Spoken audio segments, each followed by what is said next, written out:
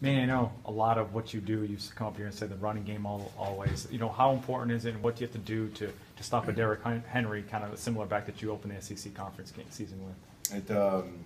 It's quite certainly our biggest task since the LSU game in terms of a great player at running back, because nobody's really quite had the answer in terms of getting him stopped yet, and part of it is just because they're just so persistent in pounding him, and that's one of the challenges, and that's one of the things that I have a lot of respect for their offense, is that they're just gonna keep asking the same question and see if you're willing to be where you're supposed to be with the right frame of mind for 60 minutes, and if you can hang on for 15 or 25 or 35, sooner or later they just keep pounding at you, and then it cracks, and then the big plays occur. So it is a challenge of I would say mental discipline and mental toughness as much as it's physical toughness. How unique is their game plan, or can you take stuff away from other games you played this season and trying to prepare for him? I mean, there's a little bit of there's always a little bit of same as,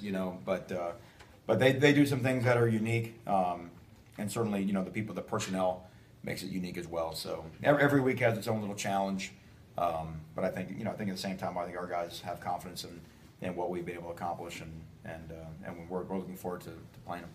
Henry seems like he's getting almost stronger as the season progresses. Why is he so good?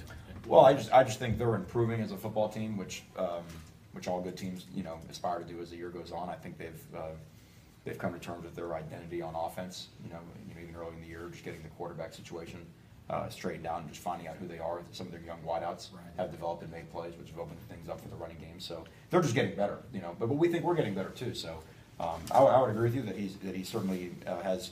His production has gone up as years going on, but I think there's a lot of reasons for that. Kind of touching on that about the young receivers, how much is the added production of Ridley kind of help open things up for Henry as well? It has. Well, they found the playmaker in Ridley. A guy that they can get the ball to in a bunch of different ways, and they do a good job, like they did last year with Cooper, of moving him different parts of the field. So he's hard to get a beat on in terms of where he is.